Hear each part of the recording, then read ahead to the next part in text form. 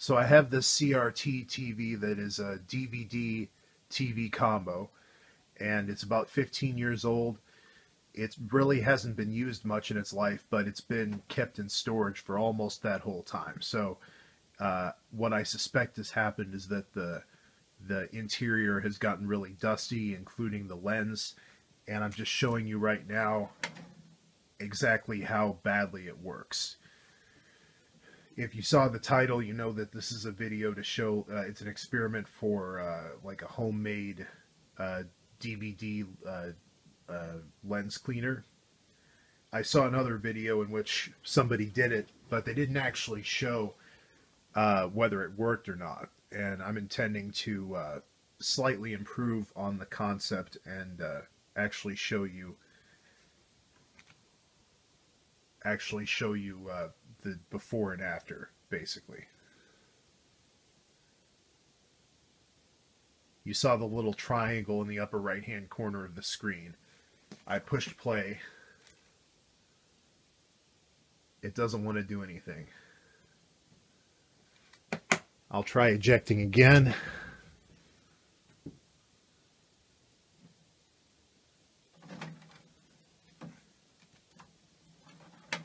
Put it back in. It's reading the disc.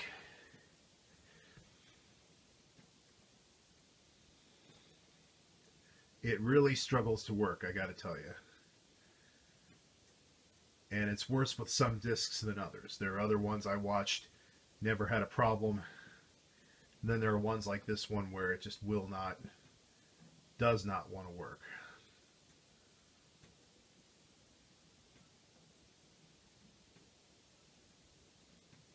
Yeah, so this is nothing. This is the before. Okay, there finally wanted to go, but it struggled, so we'll watch it for a few minutes. For those of you who are wondering, it's Red Dwarf Season 10.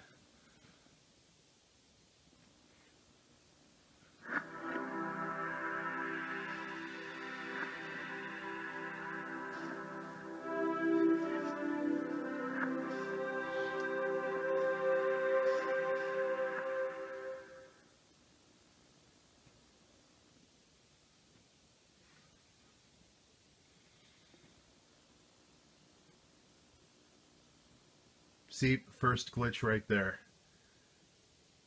It won't even let me go to the menu screen. And it's certainly not going to let me play the episode. So I'm going to put this thing together. I'm not going to show you, show it being made because it's pretty straightforward. I'll just show you how I made it and then we'll put it in and we'll go from there. Welcome back. So here it is, and obviously what I did was I just took some microfiber, cut it into a strip and glued it to the disc. And obviously I used a disc that I don't want anymore. In this case it's just like a 5-minute long advertisement disc, so don't need it, don't want it. And I used super glue, and not the prettiest job. The one I saw in the other video looked nicer, but I think that this will do the job. I don't think it has to look particularly good. It's more about how it works, but I am a little nervous because that microfiber is pretty thick, and I don't want it to get all like out of balance in there and screw things up.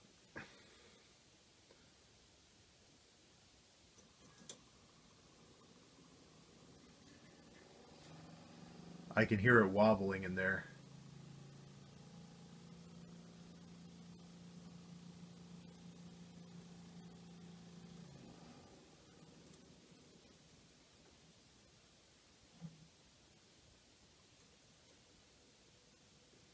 I'll just wait until it until it rejects the disc, because it will eventually. There we go.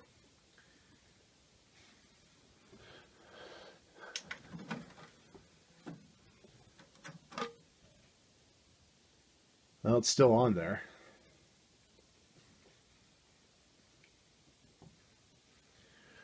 Now we'll try the Red Dwarf disc again. See if it's any better.